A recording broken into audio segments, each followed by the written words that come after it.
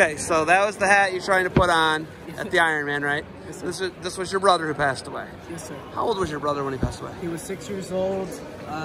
Just an inoperable brain tumor, but he fought until the very last second, and I'm just trying to do everything and to honor him in his name. When you look at, you know, it's such a tough thing as a young kid. How old were you when he passed away? I was 13 years old. So this is four years ago? Yes, sir.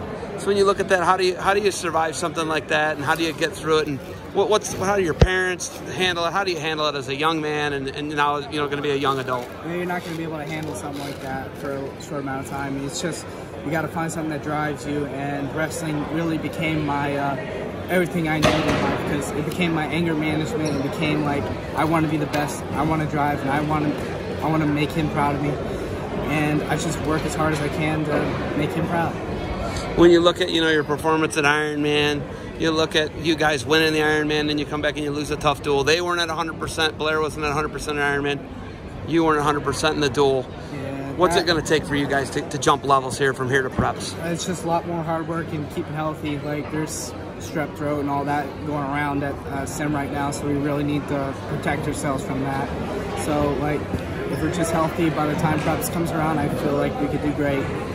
What did you say to the official when he was trying to stop you from putting your hat on? I said it's for my brother, and he died of cancer, and he said, okay, all right, you can wear it. I said, thank you. I thought that was a pretty cool moment, right? Yeah. Like, well, real most cool. of the time people think it's cocky, but it's honestly not. I'm not trying to be cocky. I'm not trying to show like, oh, I'm the man. I'm not trying to do that. I'm just trying to honor my brother.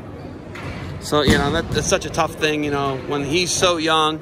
How many of you guys how many Bouzakis are there? There are, I have a little brother named Vince Bouzakis and a little sister named Jackie Bouzakis, and they both wrestle. I got my dad and my mom, and all of our grandparents and cousins are down in Florida still. So yeah, okay, where are you from in Florida?